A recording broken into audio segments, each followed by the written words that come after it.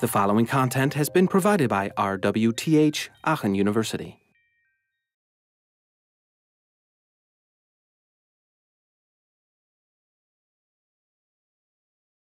We'll take a closer look at a very simple variant of it, which is the keystroke level model of GOMS.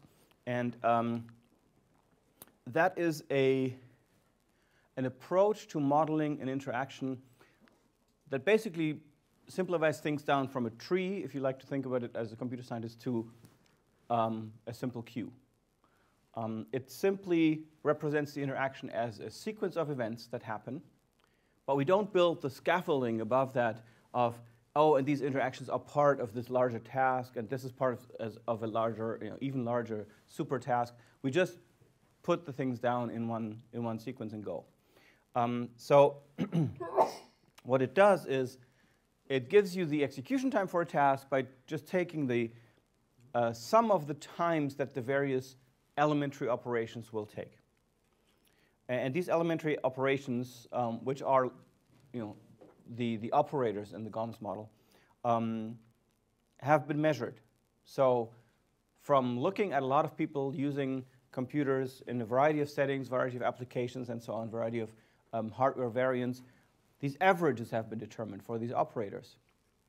And here are some examples that you can find actually in the literature from Card, Moran, and Newell.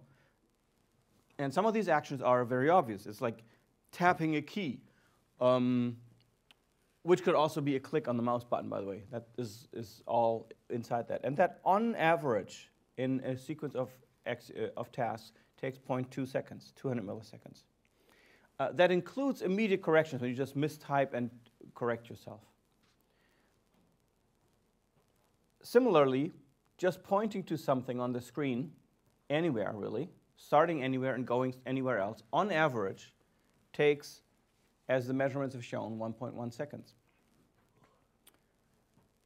Now, obviously, we could do better than that average, right? Because we have, which law? Fitts law, right? To do a much better estimate here. But here the point is that we don't model things too precisely. We take averages. So we can get a good estimate. We can get a rough rule of thumb for how long something is going to take. Homing is the movement from one input device to the other. For example, keyboard to mouse or back. And that is something that's often ignored in interaction times, but it does take time. And so it's also been measured. And it actually takes 0.4 seconds. And then finally, there's this strange mental preparation operator, which is basically a placeholder for the times you will need to verify, either verify what you just did is correct, or plan ahead the next step. There's two ways of looking at it. You could say, if, for example, you log into your computer in the morning and you have to type your password, you'll, okay, password is a bad example because you can't really verify whether you mistyped it, but let's say you have to type your username. So you type your username and you hit enter.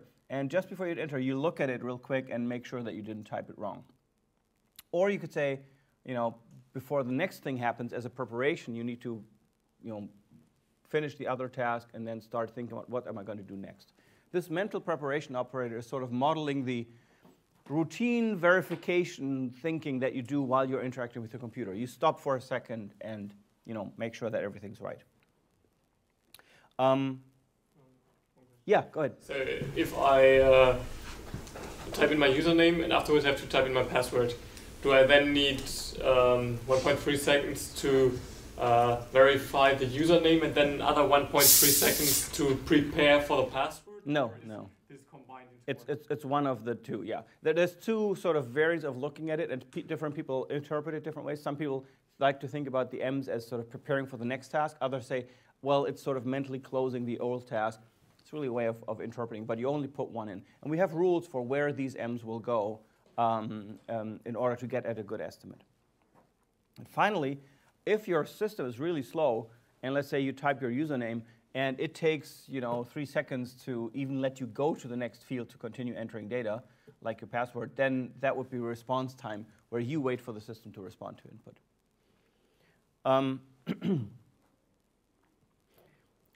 this response time in particular, of course, is something that we already know. We've already seen this with Bloch's law, etc. The causality breakdowns after about 100 milliseconds. So things show that people will probably, after 100 milliseconds, causality breaks down. After a quarter of a second, if I press a key and it doesn't seem to react again, then I might try again. So the R is something that hopefully in a good model for a good system, you don't really need to use much, because hopefully the user doesn't have to wait for the system to do stuff. But it may come up.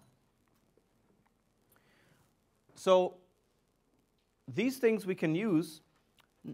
To be honest, GOMS is not going to give you the precise measurement down to the millisecond of how long something is actually going to take, because there are variants in how people perform, etc. But what it's good at is saying I model interface variant A and B, both with the GOMS model, and then I compare, and I can find out which one is probably going to be slower on average. For those kinds of things, even if the actual numbers are a little off, the relative comparison is still valid. If something takes many more keystrokes than the other thing, you can determine that it's going to be significantly slower by roughly that amount percentage-wise. And that's where it comes in useful. So the way that you do a keystroke level modeling of an interaction is that you first have to think about what do people type. So you list or click or point to. So you list the required gestures. For example, HK would mean move the hand from the mouse to the keyboard and type a letter. That would be a little sequence that you could analyze. Then you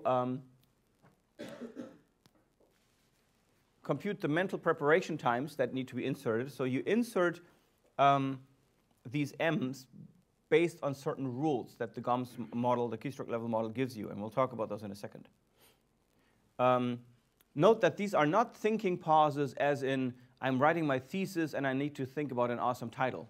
Right? That's going to take much longer. We are talking about routine tasks that people just do as fast as they can. You then add the timings. For example, let's say you have an interaction that is like a homing operation, then a mental preparation or verification moment, then a point and click. So you point to something and click your mouse button. Those are two gestures. That would be the addition of those would be h plus m plus p plus k, gives you, in addition, by adding up the individual times here of each operator, 3.05 seconds. So you now have an idea how long it roughly takes to move your hand, for example, from the keyboard to the mouse, verify something, and then point and click.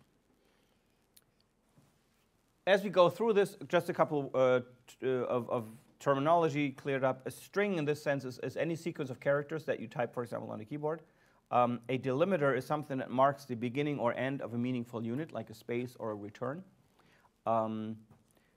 The operators that we are looking at for the simple keystroke level model are just the keying, the pointing, and homing, and of course the mental operator for verification.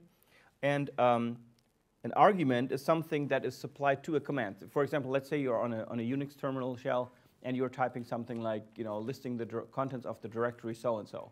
So you type ls space, and then comes the argument, which directory you want to list. That would be the argument to the command.